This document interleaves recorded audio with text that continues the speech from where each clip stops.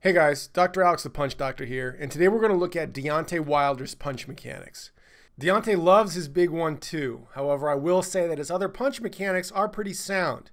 He's not the most impressive boxer. However, he has a huge advantage over the vast majority of his opponents because of his athleticism, genetics, including athletic frame and joint integrity, his height, and his reach. In this video, I'm going to do a quick recap on how power is generated in the punch, a quick review of the anatomy involved, including the kinetic chains, and then I'm going to look at some of Deontay's punches. Now, when it comes to the punch, I separate the punch into 4 distinct phases: load, explode, accelerate, and follow through. The load phase is a loading of the tissues, either through lowering your center of gravity or through movement, sometimes both. This stretches the muscles slightly, which primes them for contraction, just like you might dip down quickly before you jump or bounce a weight in the weight room. This phenomenon is known as the stretch shortening cycle and is utilized in almost every athletic movement. It's a cycle of quick stretch to load elastic energy into the muscle and then a release of this elastic energy with a contraction.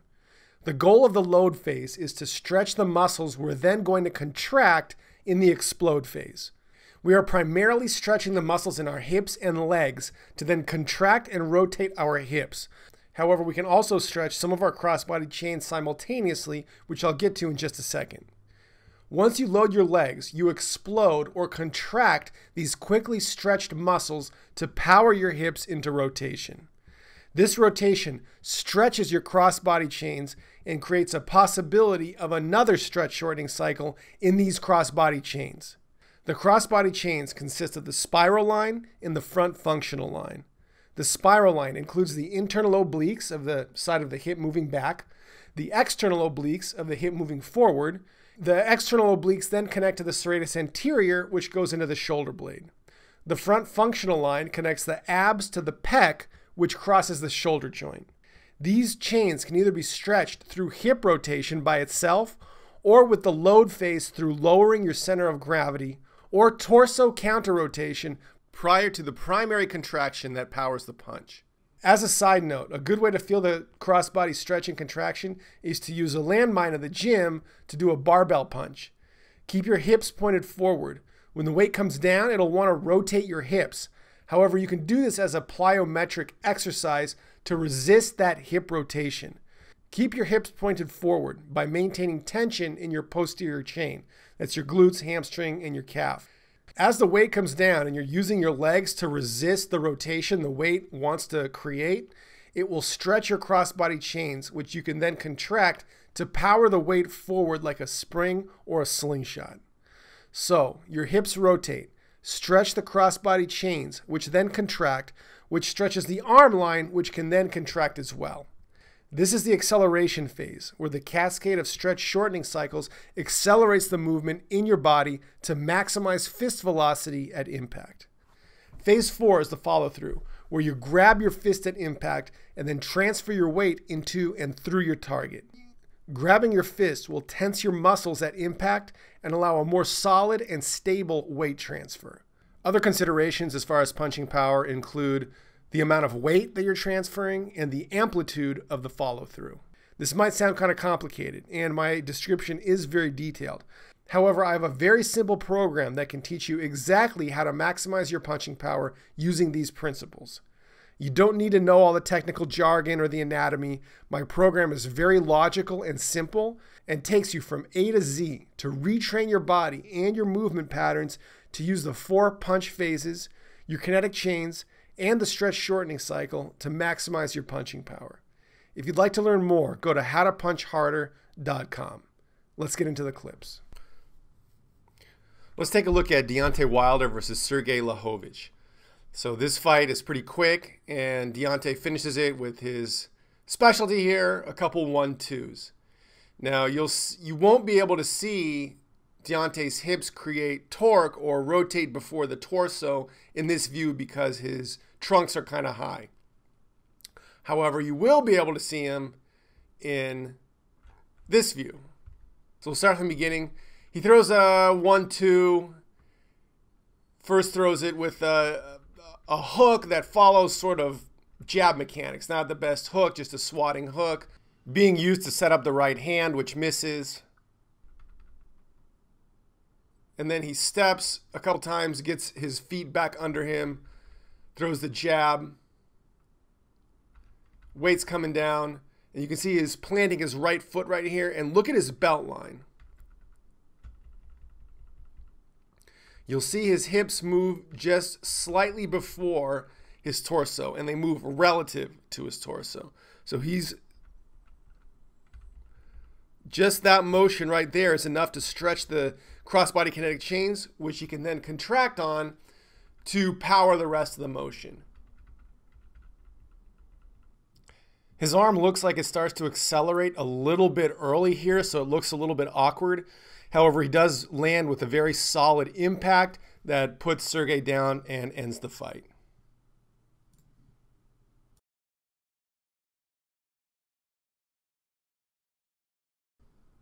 Here's Wilder versus Nic Firtha, and I want to show you this wild shot that Wilder throws. Now he follows it up with a few crisp shots that puts Firtha down. There's not a whole lot that I can show you with these. There's a little bit of hip movement before he gets his torso moving here. Weight comes down. Torso sort of begins, you can see the hips begin to move a little bit before the torso. Torso starts moving right here. So, he's creating torque right here. But I just wanted to really show you the wild shot that he throws. This is an athletic little move as he's moving backwards. His weight is naturally on his left leg here. And he pushes his left hip forward, stretching those chains and the arm. And you can see the cascade of events here. Quite nice athletic little move from a position that Firtha's open and not expecting it. Nice little punch. I like that. Here's another clip of Wilder versus Firtha. And you're going to see him throw a left hook, which is very fast and has good mechanics. And you can see him start to move his hips right here, rotating his hips. So that's quite significant movement, really stretching those crossbody chains because those hips are moving independent from the torso. You can see the torso staying still and those hips moving relative to the torso. So that's loading the crossbody kinetic chains. And then they pick up the contraction right about here, along with the arm. So now everything is turning, and look how the fist speeds up. Look how the arm speeds up.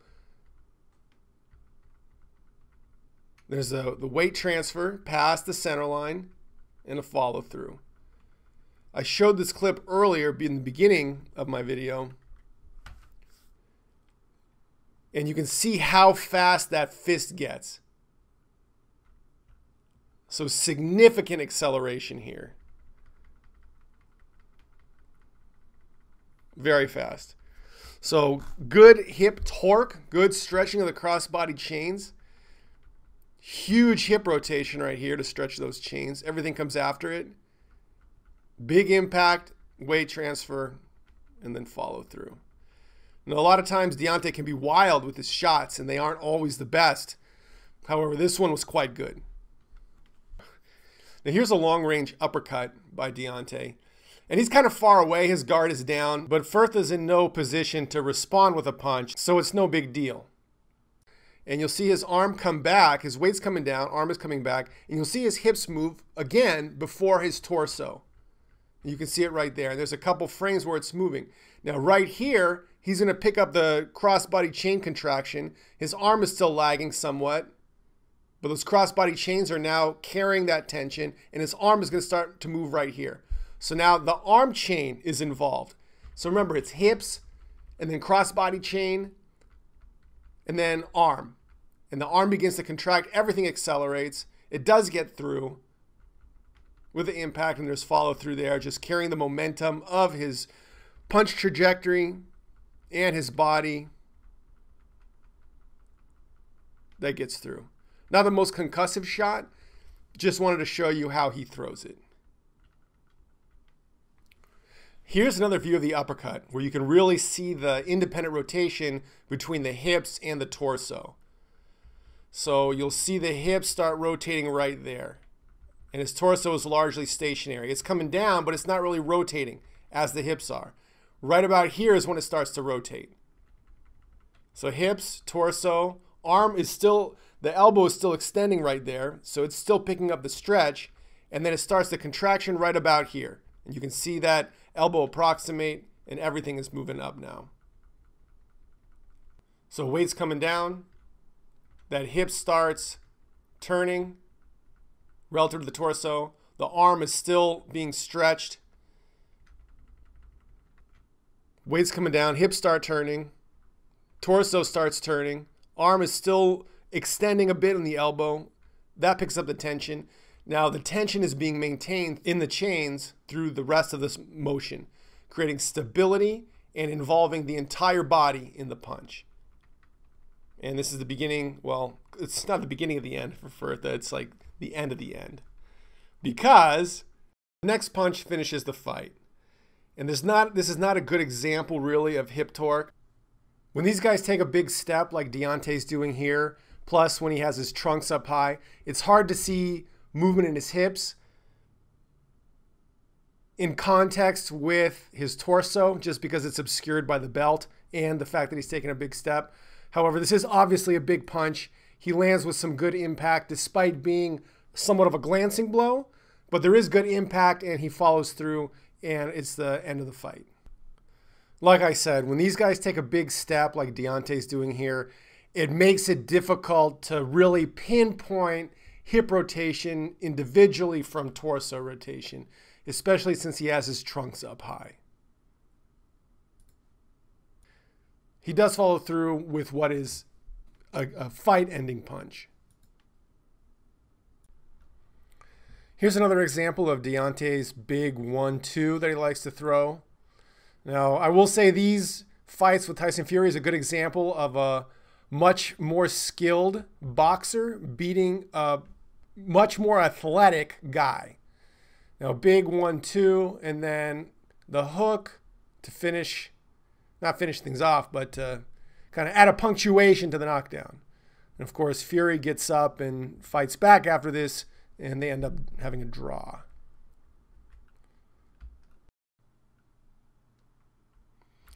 I want to make a point here to show you Deontay extending his hip.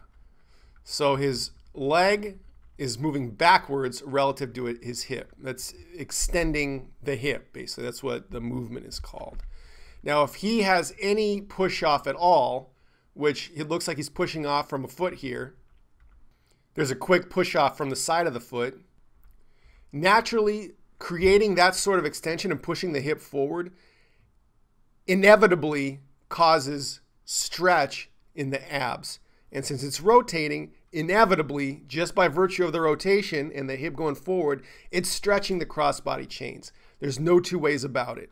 If you're pushing the hip into rotation, you are stretching those muscles, and they have to contract, or else you're going to be bending backwards, right? It's going to create spinal extension, lumbar extension, and to combat that, you have to contract those muscles. So despite you not being able to see it, it's just a natural pattern of movement. If you extend the spine in order for Deontay's upper body to maintain balance over the pelvis, those muscles have to contract, turning the torso, rotating the torso, and then everything else will follow behind it. So despite not being able to see it, knowing the sequence of events that are taking place here, instead of it moving all at once, like some linear examples on YouTube, where the hip is moving in lockstep with the arm, he is pushing his hips into rotation first, causing stretch in the crossbody chains, whether you can see it or not. That is contracting almost as a mechanism to maintain his balance over his pelvis, because his body is not leaning back relative to his hips, forcing contraction in those crossbody chains, which turns the torso, arm follows behind it, makes impact, and he follows through. You'll see his weight come down right here just for a beat before he pushes off right there. So You'll see his weight comes down, and then from this low position, it's rotating forward, and right about here is when everything picks up the contraction. And there's a big torso movement. Of course, the arm accelerates behind that, makes impact, and follows through. So his hip is moving forward while he's coming down because of his momentum moving forward. However, it comes down and then up and forward. And right here, everything picks up the contraction to accelerate, make impact, and follow through. Let's take a look at the Robert Helenius knockout, which some of you guys have been asking for me to cover. Now, at first glance, it looks like, you know, something incredible. Like, how did this guy create so much power in the position he was in, right? And I get it. It looks bizarre. However, when we look closely, you'll see that he does exactly what I'm talking about. The first thing I want to show you from this overhead view is Deontay's hips start to rotate. And look at his legs and his hips. Look at his trunks. You'll see his right leg start to move inward as his arm is coming back. So see that hip start to come forward? Well, that's going to stretch his cross-body kinetic chains right there. And then you'll see him contract on him in the next view, right here. So here we are in a similar time frame from the overhead view. And look at his arm coming back and his trunk start to move to the right. And look at his obliques. You can see the striations there. You can see the lines that the oblique fibers follow. Now you don't see it right here. As it comes back, he contracts that oblique. And look at his pec too. The upper fibers of the pec they have tension because of where his arm is. Now look at the tension spread to his lower pecs. Right there. And now everything picks up the contraction. So it's contracting, now it's starting to move, and it accelerates. And all those muscles are under tension right now, propelling that arm forward and allowing it to accelerate until impact. And notice that his shoulder does not move backwards at all. Obviously, he's got a very athletic frame, some great genetics. So all that power that he's creating with the torque of his hip rotation, contraction right there of his obliques, which you can feel by doing the barbell exercise that I showed you, the barbell punch. Everything starts contracting and moving forward, and all those chains have tension in them to involve his entire body in the impact. And you can see, obviously, it bounces his head back. You know, boink, and it's quite a significant impact. So hopefully that makes sense. We'll watch it one more time. Deontay leans back on the ropes, and you see from the overhead view that his hips go forward as his arm is coming back. Right there, his obliques begin to contract. Right there, his pec begins to contract. The tension is remaining in those chains as it begins to accelerate. So it is accelerating the contraction, you know, just like throwing a ball until he makes impact with a solid platform and a good follow through. I mean, follow through enough. He's not moving that far through him, but, you know, obviously enough. Ended the fight. All right, guys, that's it for now. Thanks for watching. I hope you enjoyed it. If you like my videos, please like and subscribe. It'll do a lot to help me get the word out and help educate other people. I think my videos have some good information, so hopefully you agree. And if you aren't subscribed yet, please subscribe. Additionally, if you'd like to learn how to maximize your own punching power using the principles that I talk about, including the stretch shortening cycle and your kinetic chains, torque, acceleration, and the 4 punch phases, check out my program called the Power Punching Blueprint, and you can buy it today at howtopunchharder.com. That's it for now. Thanks for watching. I'll see you in the next video.